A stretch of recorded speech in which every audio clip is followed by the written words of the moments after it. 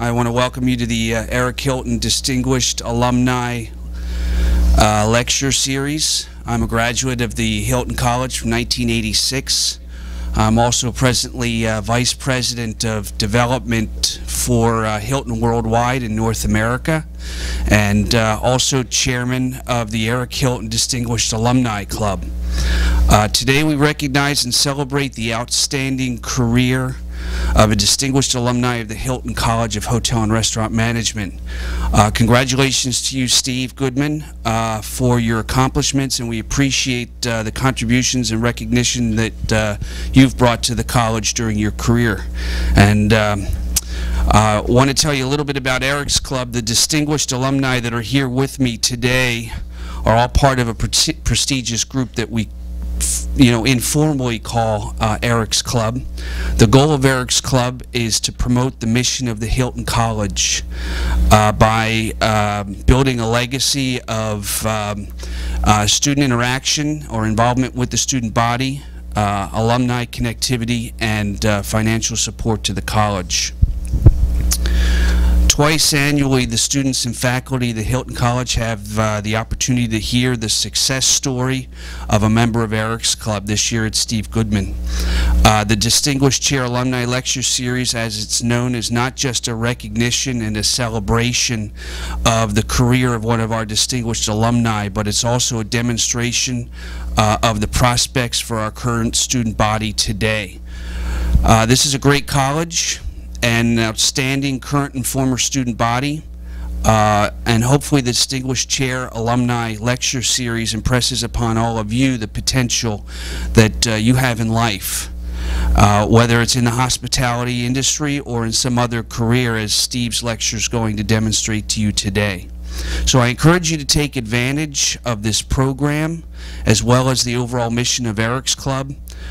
Through networking and mutual support amongst alumni ranks, we can contribute to the success of fellow alumni, but also raise awareness of the Conrad N. Hilton College of Hotel and Restaurant Management.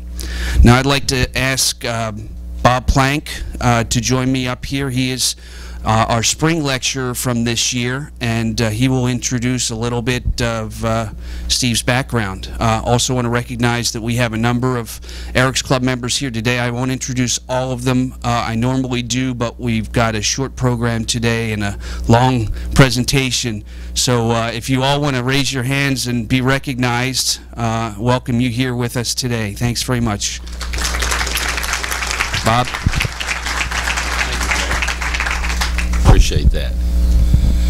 I am Bob Plank. I'm a 1971 graduate from the first class, and my professional deal is I'm president of Independent Marketing Alliance, a nationwide food service distribution organization with sales over $15 billion. I'm very pleased to introduce Steve Goodman, who I've known since his student days here at the University of Houston. He graduated with his degree, his bachelor's degree in hotel restaurant management in 1983. He was a great student and a part of the campus. He lived on campus in Taub Hall during his entire 4 years. Here at the university, he was very involved with the college. He's noted that one of his great mentors was a professor here at the college, Dr. Doug Keister, who all of us older folks know Doug Keister. Many of you may not, but I would guess that when you look back 30 years from now, you'll have a similar mentor that helped shape your life. It was Dr. Keister and another of his associates that urged him to do his master's degree in finance, which he did at the Bauer College, finishing that up in I think 1985. I may have that wrong, but he was a student teacher, TA for Dr. Keister during that time. Now, he grew up here on campus during the 80s, sort of the disco era, so I call him Mr. Boogie Nights today. So. Upon graduation, he went to Ernst & Young, and then after that founded the Goodman Financial Corporation, which is a fee-only money management firm. Also another company called Miramark, which he ran for several years, which was a hotel real estate investment firm. He is a certified public accountant. He's a certified financial planner. He served the university in numerous roles, being an officer or president of the Alumni Association with Hilton College, being on the board of the University of Houston Alumni Association, having received the Alumni of the Year Award from your college, and also a Distinguished Service Award from the University of Houston for his work with the university. Likewise, in his professional field, he's been CPA of the Year here in Houston, president of the local association, president or chairman of the statewide association, and a member of the national board of directors of the group for CPAs. He's had a financial success that's quite notable, and he's also been involved with the Texas Restaurant Association, Texas Hotel and Motel Association in leadership roles. Steve has 3 children, one of whom, his oldest, is actually a cougar. He's happily married.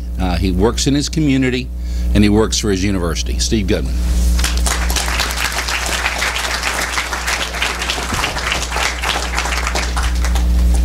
Good morning. When I do speak, I try to make it both entertaining, enjoyable, informative, hopefully inspiring in some small way. I feel in the morning, if you haven't had enough coffee and I don't keep you entertained, then I'm going to start seeing some heads nod.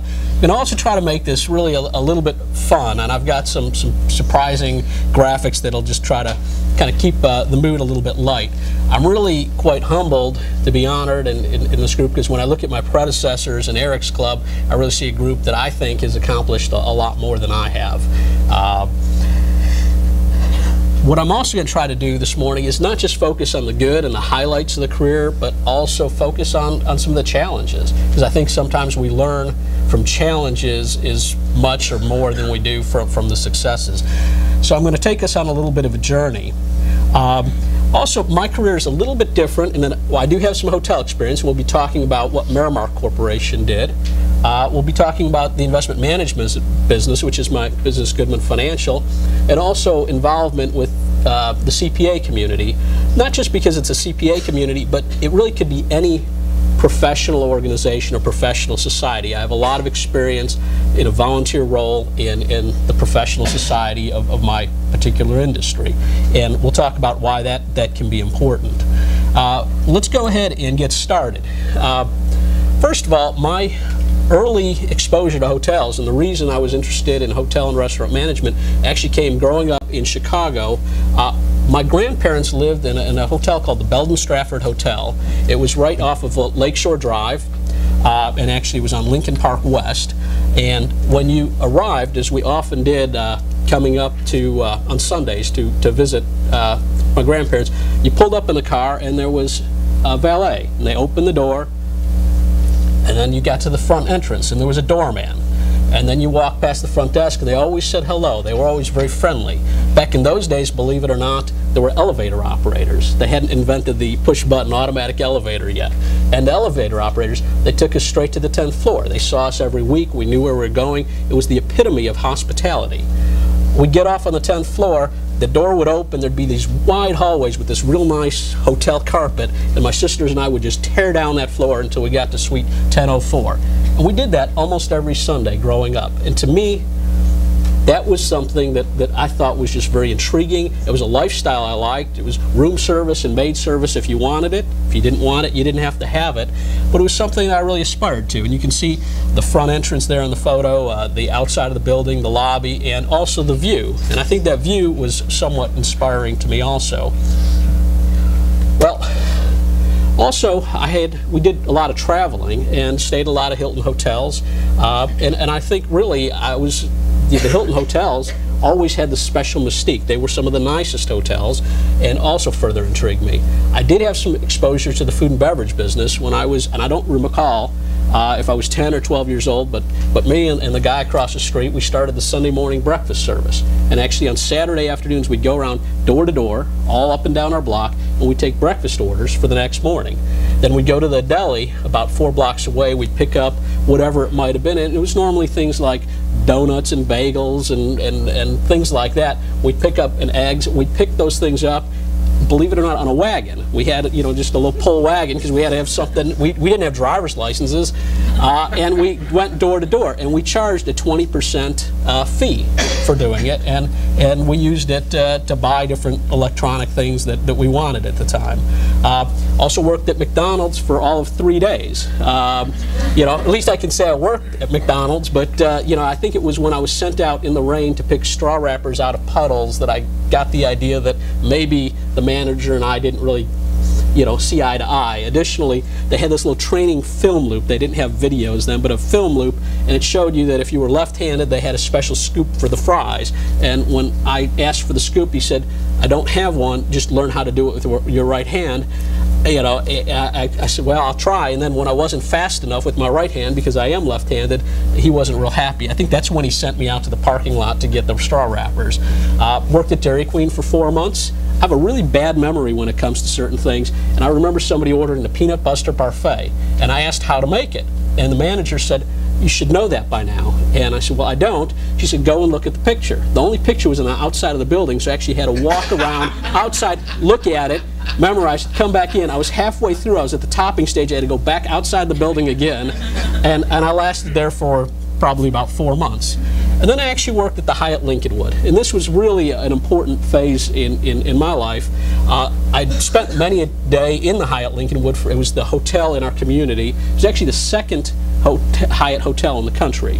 The owners of the Hyatt Corporation's always been based in Chicago, and this was actually a purple hotel. It was actually made of purple bricks, and everybody always knew where the Hyatt Lincolnwood was. And I had worked there throughout my senior year of high school and really had some good experiences there. And it solidified my desire to go into hotel and restaurant management. And I did discover the Hilton College. Now you're going to be wondering why I have a picture of a car up here. I'm going to actually use automobiles, partly to add some levity to this conversation, partly because I can actually follow what car I was driving at different stages of my career to see how I was doing, as well as really to kind of, it was a barometer of how I was feeling about where I was not at that point, but where I was going. And for those people who are car buffs and car people, you know, hopefully you'll enjoy some of the photos. For some of you, you're going to be looking at these photos and saying, I don't know why he has all these cars. And it's not that I'm all materialistic, I'm a sports car guy. But I took off in my Chevy Camaro, and it was a '74 Camaro. I can't find my original photos, so we actually pulled them off the internet, but it was that color. And I was Texas bound for U of H. And as Bob pointed out, I lived in Taub Hall for all 4 of my undergrad years, and I had some of the most fun, enjoyable years of my life. Is there anybody that lives in Taub Hall? Okay, okay. Taub Hall was, it was the closest to Animal House we had on campus. It was a lot of fun.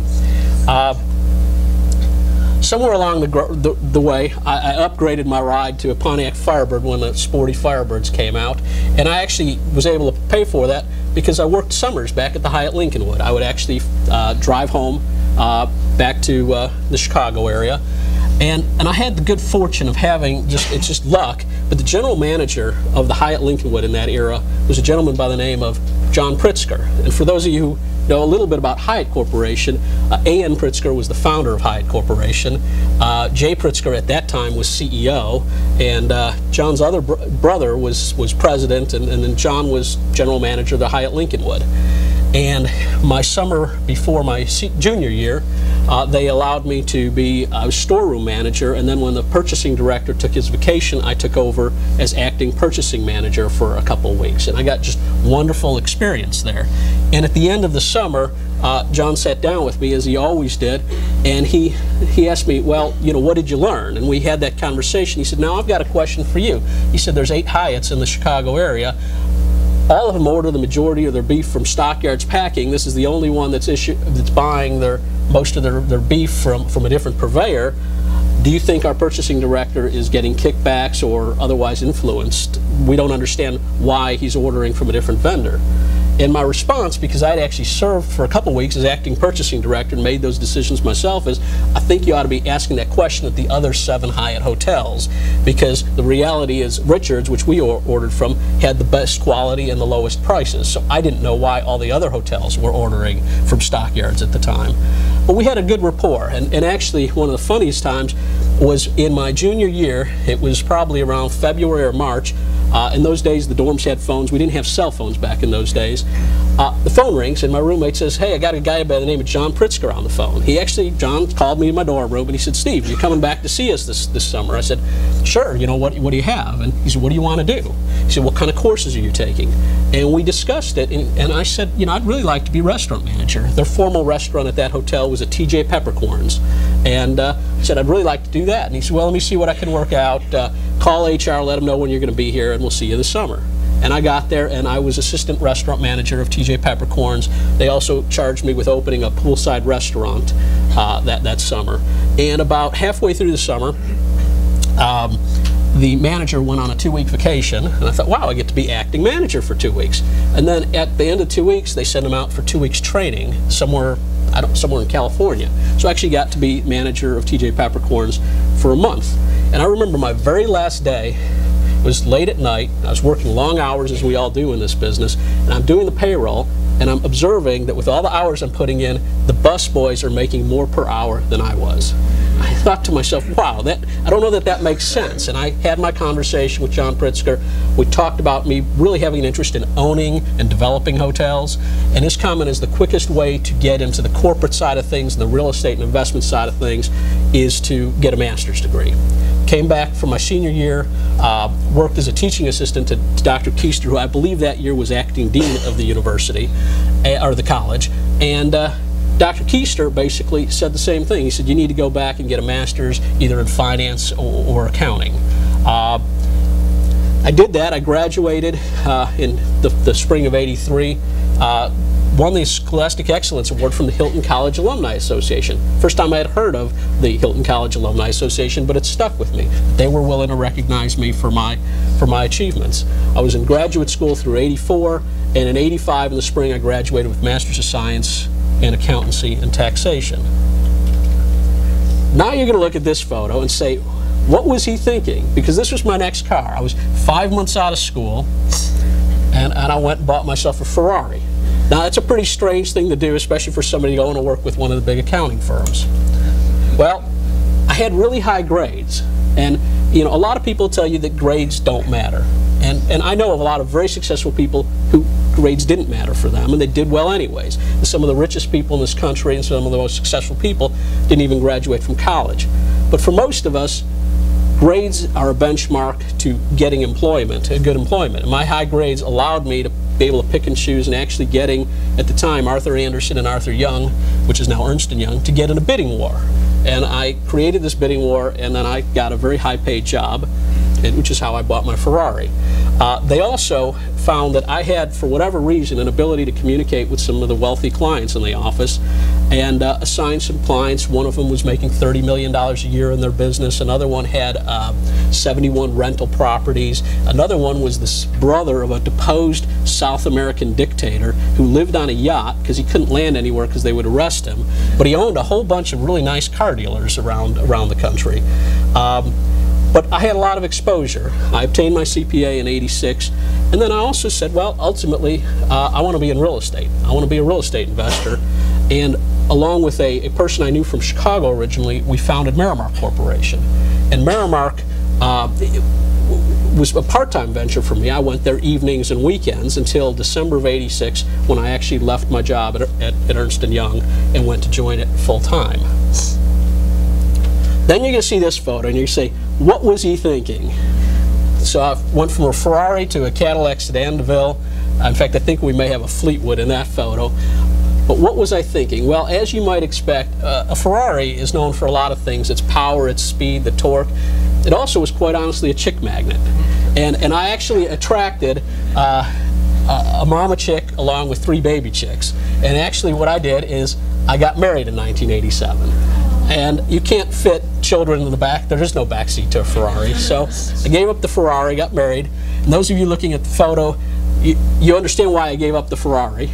And those of you looking at me probably saying I looked like I was 16 years old. She was certainly robbing the cradle at that point.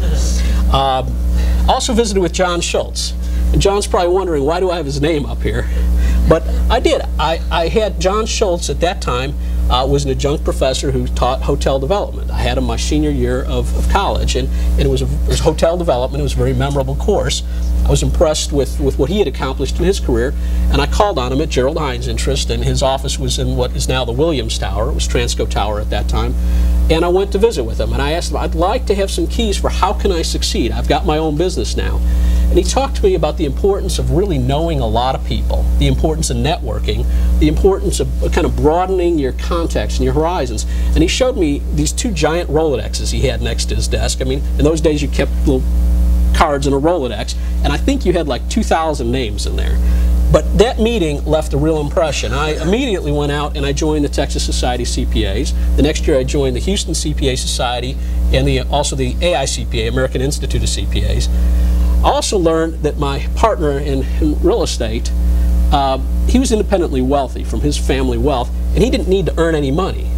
And so it didn't matter to him whether we failed or succeeded, and he didn't have the same work ethic. And so as a backup plan, I founded Goodman Financial. I was a CPA who had a lot of experience with financial advisory and investment advisory through some of my work at Ernst & Young. So I founded Goodman Financial.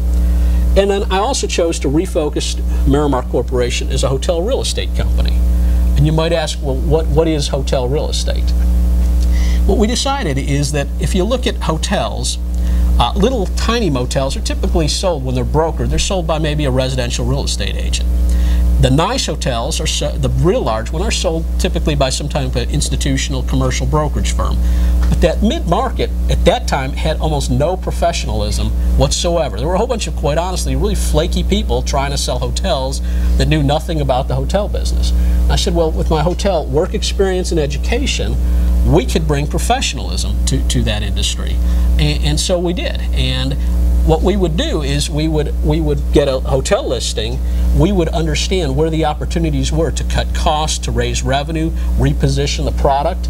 We'd learn all about that hotel. And we sold a couple of hotels, and we actually attracted the interest of Holiday Inn Worldwide. They had a big portfolio of company-owned hotels, and occasionally they'd sell off properties, and they hired us to sell a property, then another property. At one point they had us selling 7 properties at one time.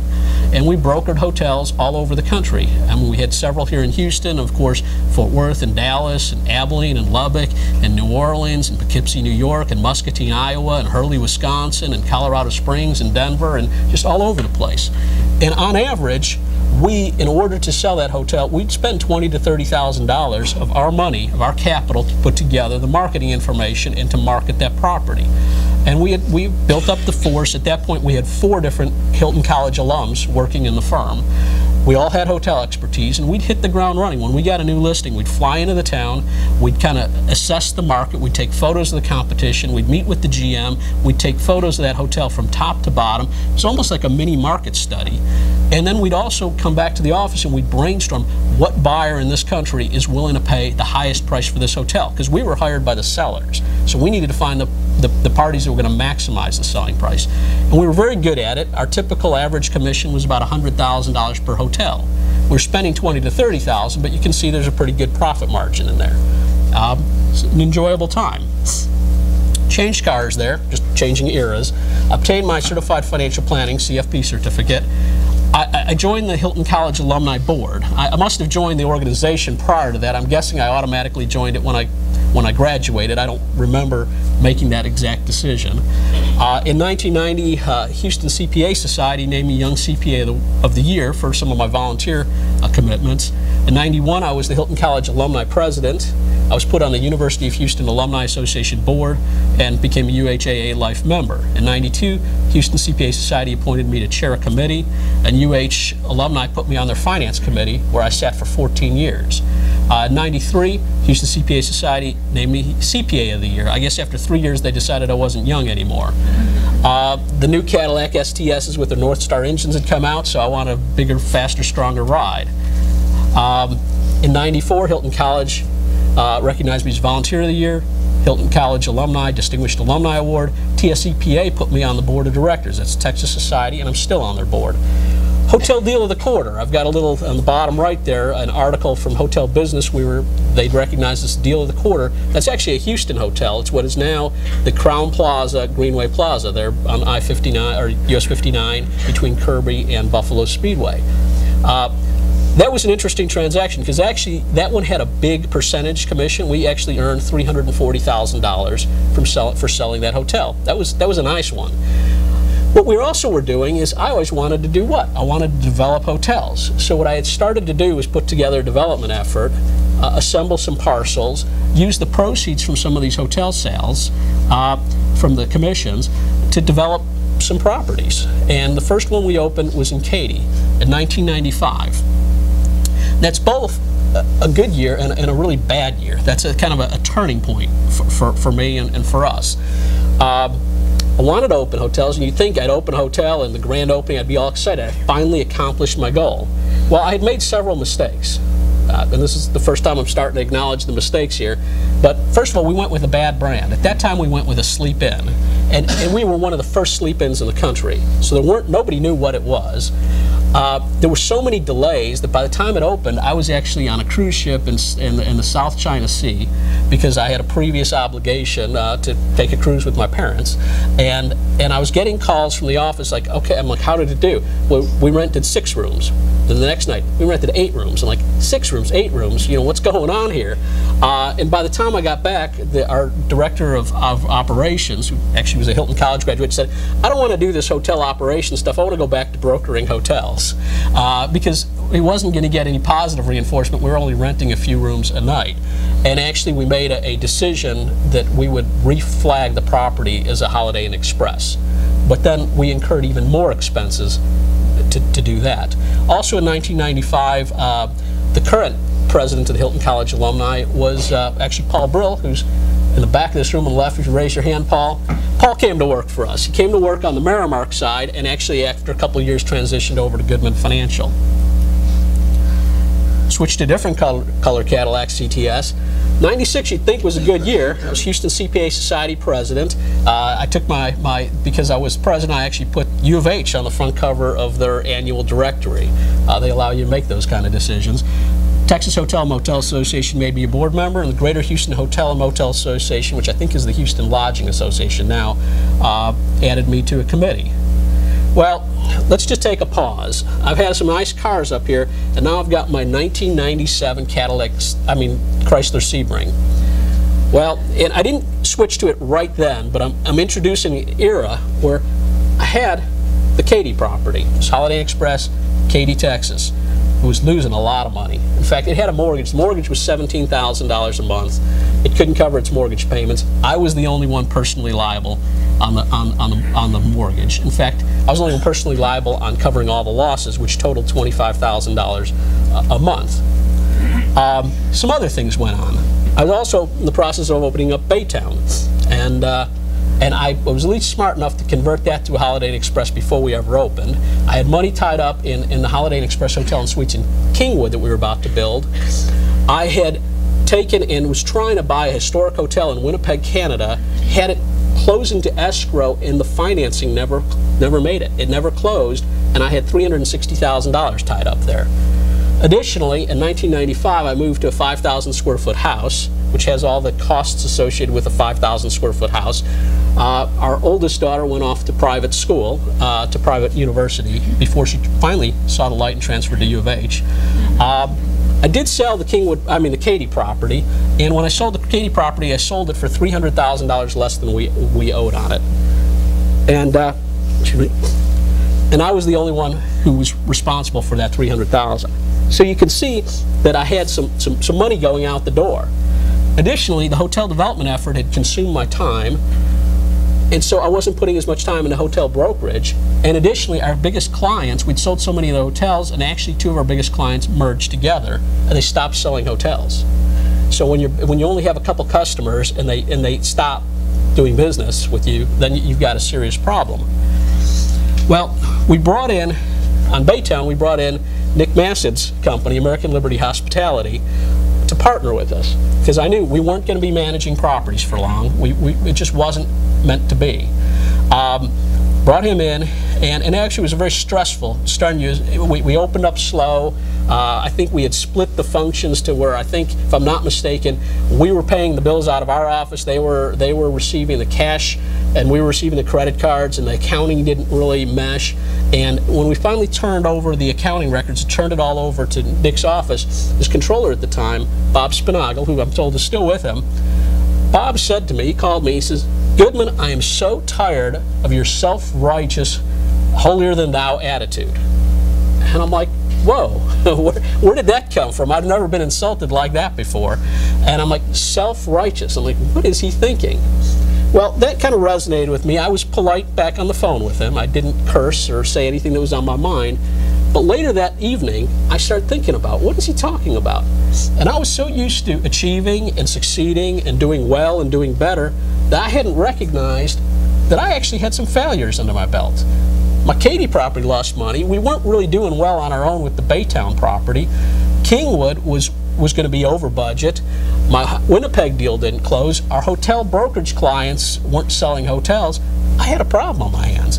And it was actually the wake-up call that made me say, you know what? He's right. I need to change my attitude.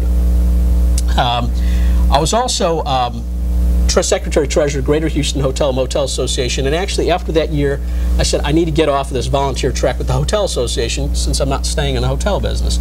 We did open our third hotel in Kingwood, but I had transferred full control of that over to one of our partners.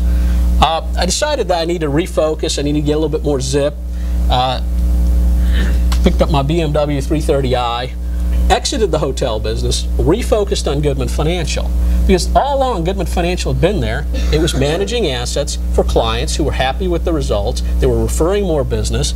There was even a period of time when we weren't taking referrals because I was so busy with Merrimark. But I refocused on Goodman Financial. The Texas Society of CPAs put me on the executive board. I joined the Houston State and Financial Forum. I volunteered with Junior Achievement.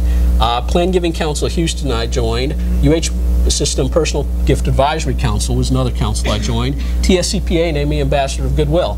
What I was doing there is I was rebuilding those networks. Back to John Schultz's suggestion, you've got to get to know lots and lots of people. I was focusing on what I needed to do. One day the warning lights in my BMW went on. I was driving to Advantage BMW, and then the new CTSs come out, and I pulled over by Stewart Cadillac downtown. I said, wow, maybe I'll get one of these. Also, as I was refocused, I was also managing my time better and recognizing that all these years I really hadn't spent enough time with my family. It's not like I totally ignored them, but I didn't spend enough time. Our oldest daughter at that point had a son, and actually had just had a daughter. Started spending time with our grandson Dylan, and you can see went fishing out in Galveston Bay, and I think the next one was Lake Conroe. In fact, in 2005 through 2007, I really focused on growing Goodman Financial. They asked us to endow a scholarship either in my name or our firm name, and I thought, well, you know, my greatest mentor was Dr. Keister. I've kept in touch with him all these years. In fact, he just celebrated his 84th birthday 2 weeks ago. I called him and had a nice chat. He's lived in Pine River, Minnesota. He's actually just a week ago relocated to Wisconsin. He still owns his home there, but in Pine River. But we decided to establish the Douglas Keister Scholarship. In fact, I called Doug and I said, I'll tell you what, if you'll put up a couple thousand, I'll put up a couple thousand, I'll match you. And then I called his Cornell classmate from the 1940s, Bob James, who's an industry veteran, and I said, Bob, this is what Doug and I are doing, will you go ahead and put up some money? And my understanding, it's still in a small endowment, but I believe there's probably close to $30,000 in there. Well then, here's kind of a rebirth. Now this photo is kind of a little intimidating. This photo is a little bit obnoxious, maybe. It's funny, I asked one of the young staff people who's the PowerPoint person in my office, I was having him put this together, and I said, Drew, tell me when I've got a slide that's just too arrogant or too obnoxious or too over the top. He said, the photo of the CTSV is really over the top. And what we discovered is really the cars are not only a barometer of where I am in my career, the cars are a barometer of where I am emotionally, what I'm trying to do. And in fact, I purchased that car in December '08 as soon as they came out, and I still drive that car today. But in '08, I became TSCPA chairman. That's a 27,000 member statewide organization with 20 chapters. I made 50 different out-of-town visits over my chairman-elect and chairman year. Got to know lots of people. I actually know thousands of CPAs. My network of people that I know now exceeds the 2,000 that John Schultz had recommended. AICPA, the American Institute, put me on the governing council, and I'm on the Accounting Education Foundation board. There's a photo of the family from the dinner after I was inducted as chairman of the TSCPA. They also, when they do things like that, they put your face in the front of the magazine, which is a nice perk. I don't know if anybody recognizes the fountain there, but that's actually the fountain behind the Ezekiel Cullen building. I keep trying to weave U of H into these different activities. My wife and I standing on the balcony of our former high-rise, and then a view from where we live now. Now, when you look at this view, if you think back to the earlier slides, the Belden Stratford Hotel in Chicago, my grandparents' view, living in a high-rise, you can see a circular nature to this. You know, you've got the park in the foreground, you've got downtown in the background. I clearly, you know, I don't know if I intentionally came back to that or not. In 2010, was named as director of the Albert and Ethel Herstein Charitable Foundation. It's about a $90 million foundation that helps in education, arts, science, humanities, free enterprise, a variety of different areas. And also, I went back and finally did that University of Houston endowment, Goodman Financial UH Tier 1 Scholarship Endowment, that when fully funded and matched will be a $100,000 scholarship endowment. You know, a quick comment is, if you look at the top left on all these slides, we have the little Wall Street sign. And Wall Street's been in the news lately. It's, you know, the Occupy Wall Street news. And it's funny because last week, due to my Herstein commitment, I was in the Phoenician Hotel in Phoenix, where they held the annual philanthropy roundtable. It's a whole bunch of, it's not just the 1%, maybe it's the 0.1% that's there active in philanthropy. And a comment that was made at that event was, I wonder if the Occupy Wall Street people would feel any different if they recognize that there's 400 people meeting for 3 days trying to figure out how do we give away millions of dollars, not tax dollars, but voluntarily give away millions of dollars to help educate people and how to help poor people and how to bring better health care to the masses. Because I think on a combined basis there was represented about $100 billion worth of wealth in that room. And they were definitely focused on helping people. I was there not because of my wealth, I was there because of the Herstein Foundation. 2011, where am I focused? Let's kind of get back to the business and what I do. Goodman Financial is a money manager. We're not brokers. We basically manage people's assets, and we manage them for a percent of the assets. Typically, for most clients, it is 1% or 0.75%. Basically, if the portfolio grows, we make more money. If the portfolio shrinks, we make less money. Simply a percent of assets under management. Our clients are, some of them are individuals, but there's also endowments, foundations, trusts, pension plans. One of our proudest clients is actually the University of Houston Alumni Association. We manage the entire endowment for them.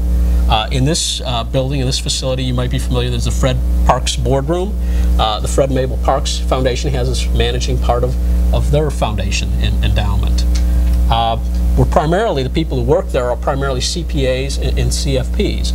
We focus on money management, and then for the individual clients, financial advisory services, some of the complicated, basically tax-efficient retirement planning and estate planning.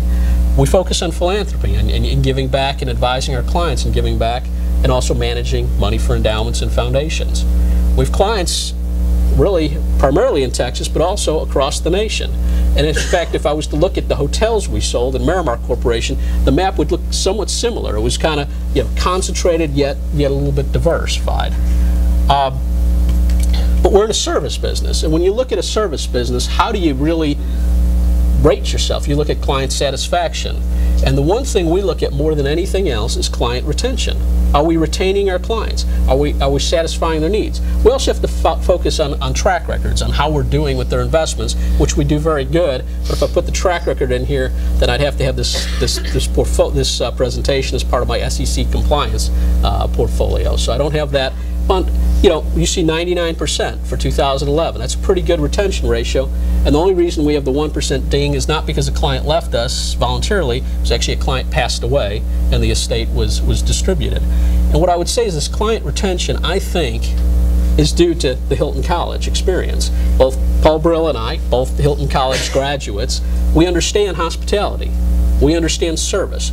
We understand dealing with people, with customer service. I think that's the reason that we've been successful. At the same time, you also have to not forget the family. I keep going back to that. The picture of my grandkids, Dylan and Chloe, who live in Austin, and then my daughter's on the top right that at Father's Day, and then we've got Amy and Sean have now little Sean, and got little Sean last week in the pumpkin patch. I've gotten some time to do some serious fishing, but there's some lessons learned along the way.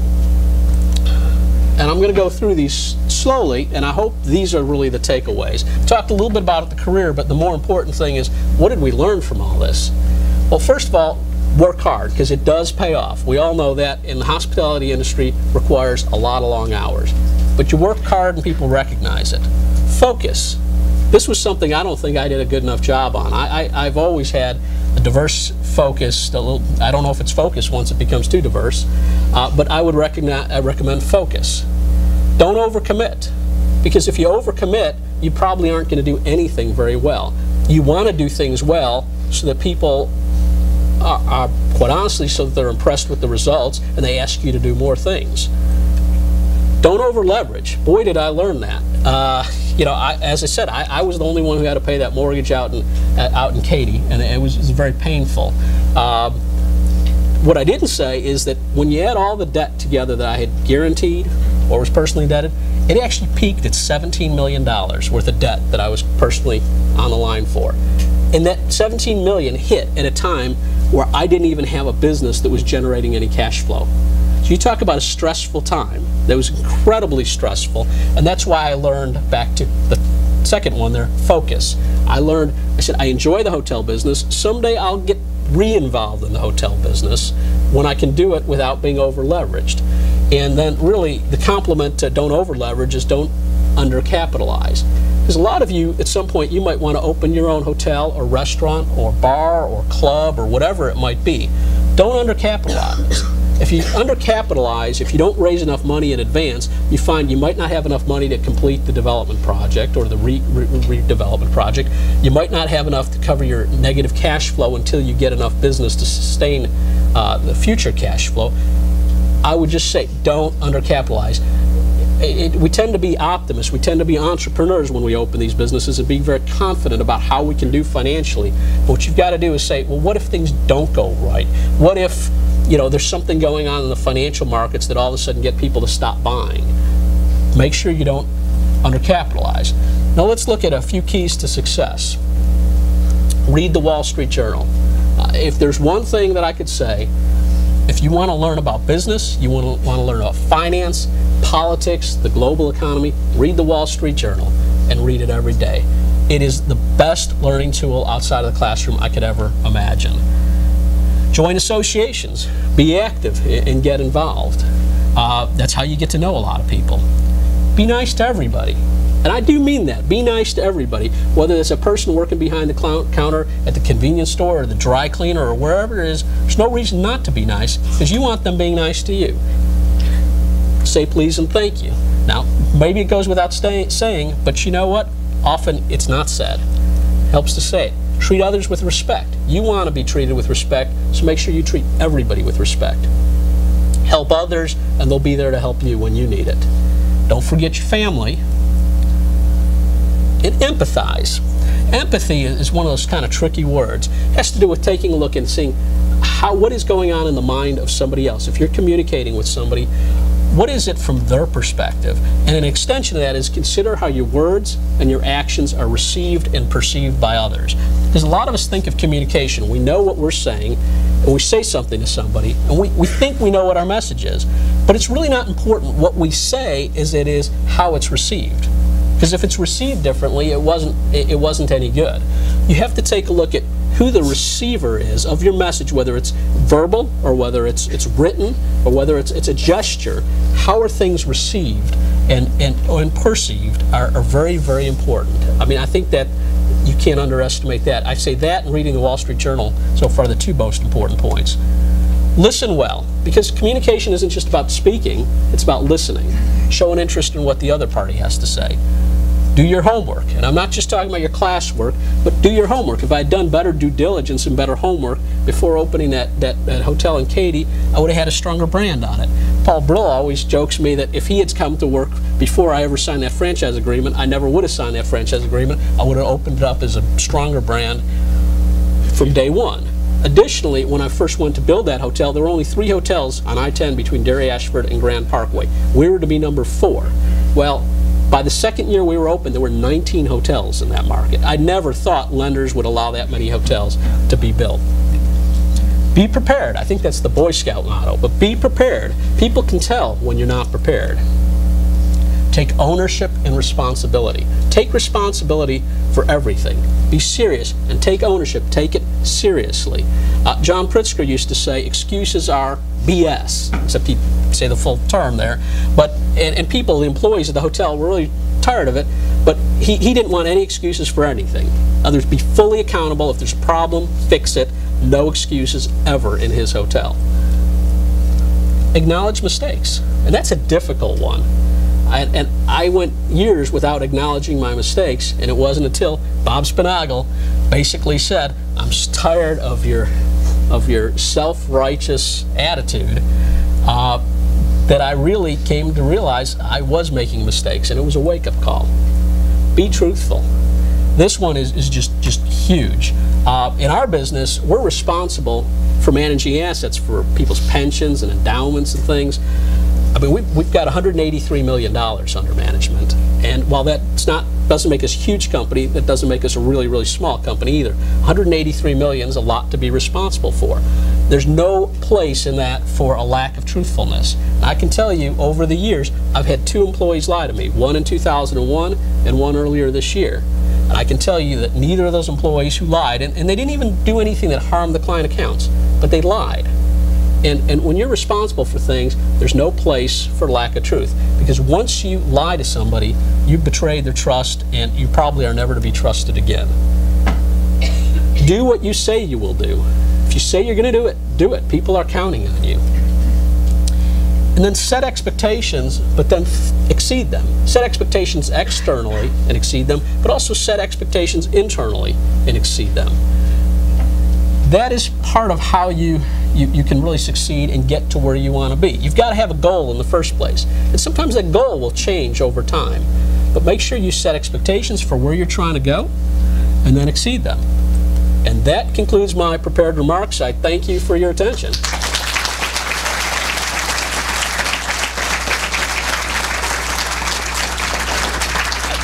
You want me to take a few questions? Okay. Any questions? In the back there. Did I ever wreck any of my cars?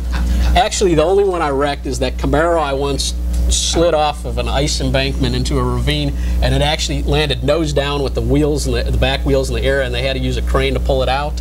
And it was good as new about 3 weeks and a couple $1,000s later. What's the fastest you got the Ferrari? Actually, you know, I don't think I ever took that up beyond 140. What's funny is the car I have now can do 200, but I've also not taken that beyond 140 because I am just chicken. These days they'll throw you in jail, and I don't need that. Any other questions? What's your next car? What's my next car? I don't know. Actually, we joked about that in the office. I love my car now. I actually want an Aston Martin, but it's slower than my current car, so I don't know what I'll do. And I didn't mean to make this a car discussion, but you know, and actually, you know, some people would say, well, wow, he's really materialistic, and I was going to say, well, no, I just like really nice things, which is probably the definition of materialistic. But it's more of sometimes a car. That's the CTSV. I bought that because when I got married, I gave up the Ferrari for the kids. And by 2008, I'd finished putting all 3 girls through college. They all have undergraduate degrees, U of H, UT, and Concordia. One of them's back in nursing school now at UT. But it was my reward for putting the girls through college.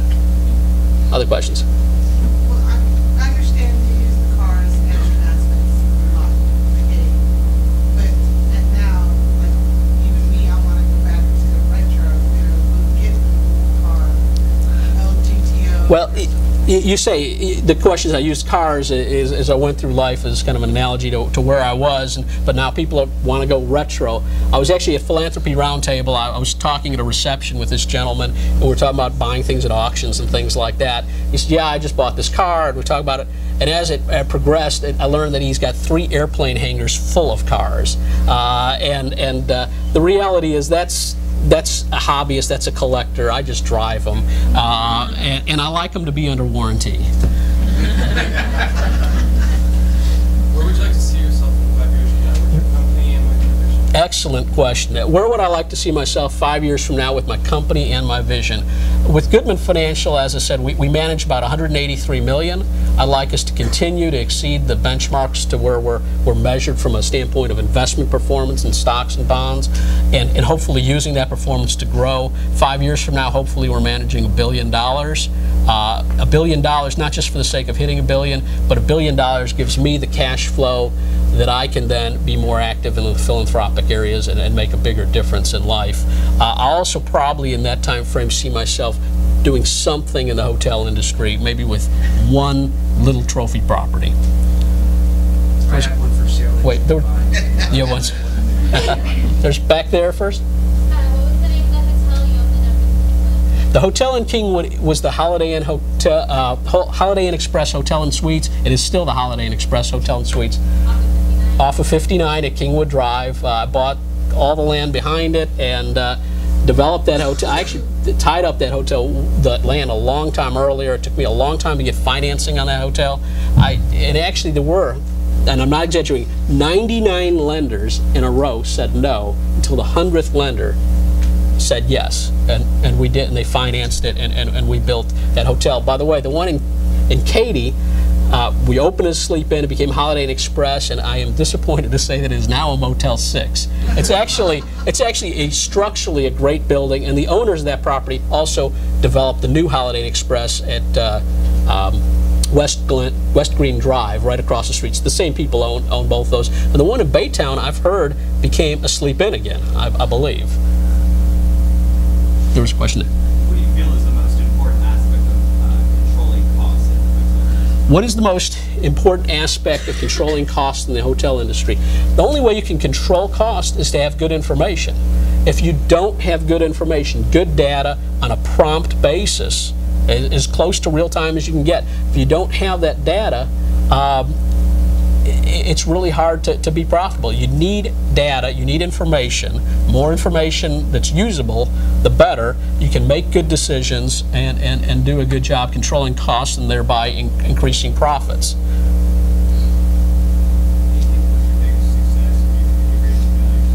My biggest success and my greatest failure, business-wise, I honestly say the biggest success, it was actually being chairman of the Texas Society of CPAs. That was a huge honor for me, and I took it very, very seriously. The biggest failure, I'd have to go back to my entire hotel development effort. Here it is. I wanted to be a hotel developer, but we didn't just plan on 3 hotels or 4 hotels. We actually, at one point, I had a team of several people, including director of finance, controller, operations, development.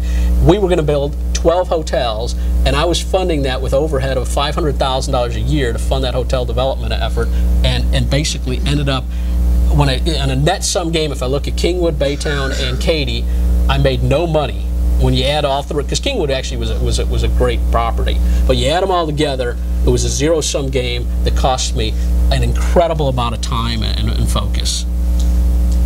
Nick? Steve, I want to make one thing clear, okay? We had a great working relationship, despite my CFO and his comments to Steve. No, we've been close friends for a long time, and I think maybe that comment was a wake-up call for Steve, but I also want to say you were a great developer. All those properties were built very well, and you were ahead of your time. More than anything, I think you were ahead of your time, because all those hotels today are doing extremely well.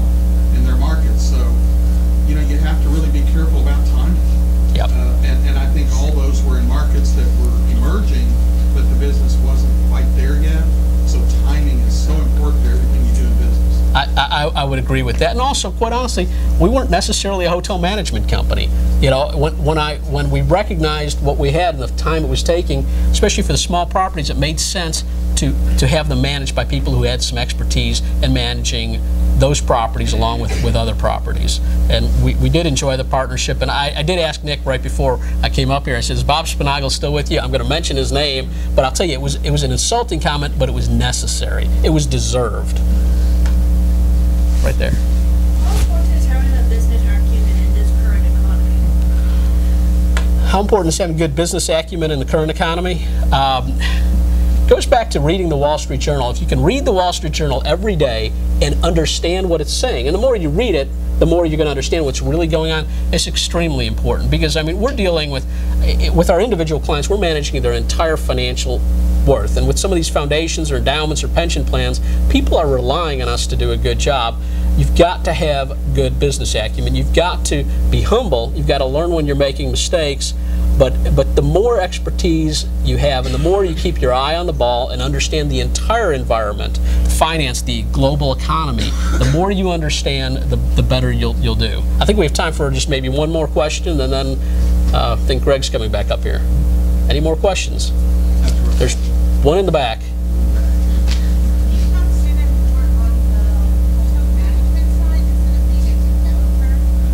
Did I consider? Well, they're two different, you know, they're two very different things. You know, the thing that John Pritzker told me early on is, Goodman, I don't think you're an operations guy. I think you're a finance and corporate kind of developer and ownership guy. And I think that they're two very different things. There's those finance people who excel in those areas, and then there's us operations people who excel in those areas. And you got to see where your strengths are. Thank you very much.